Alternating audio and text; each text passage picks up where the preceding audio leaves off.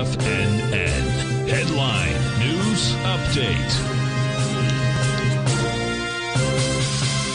Good morning, folks. Steve Rhodes coming to you live from the shores of sunny Delray Beach, Florida. This is your 11 a.m. update, and we've got a mixed bag out there. The mix goes like this. It's the Russell that's off just slightly, and the semis are down 50 points. Otherwise, other U.S. indices are trading to the upside. 282 points for the Dow. That's about a 0.9% move. The S&P about 6/10 at 25 points. 0.6 for the NASDAQ 100, 86 points there. You've got gold trading out at 2007. That's up $8. Silver is trading out at 23.41, a 52-cent move there. Light sweet crude is back $2.50. Natural gas up a nickel. 30-year Treasury down 1.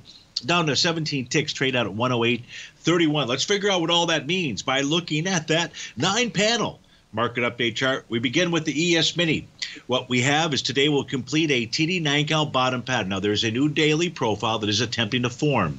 At the moment, support is at 41.46. Resistance is up in the 42.44 to 43.17 range.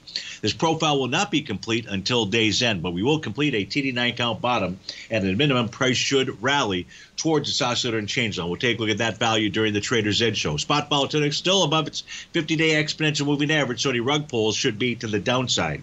The NQ will also complete a TD 9-count bottom. It's got a new profile that is also attempting to form. It shifted about 3 or 4 times in just the last 4 or 5 hours out here. At this stage, we now have support in the 14,240 level, and resistance is in the range of 14,838 to 14,938.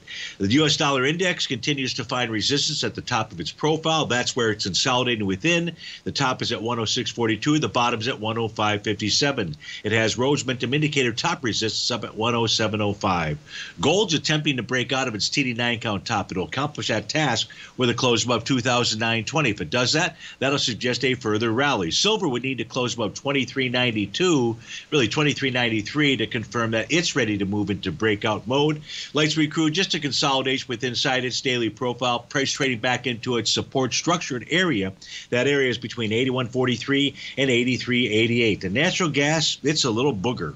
It is testing the top edge swing point back here from October 3rd. You'd love to see this continue. You'd like to see this close at day's end above $3.327.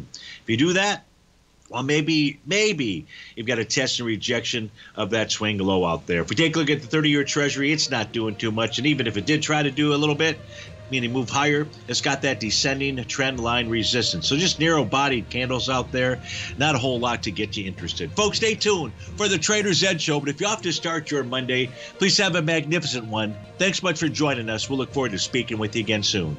Take care now.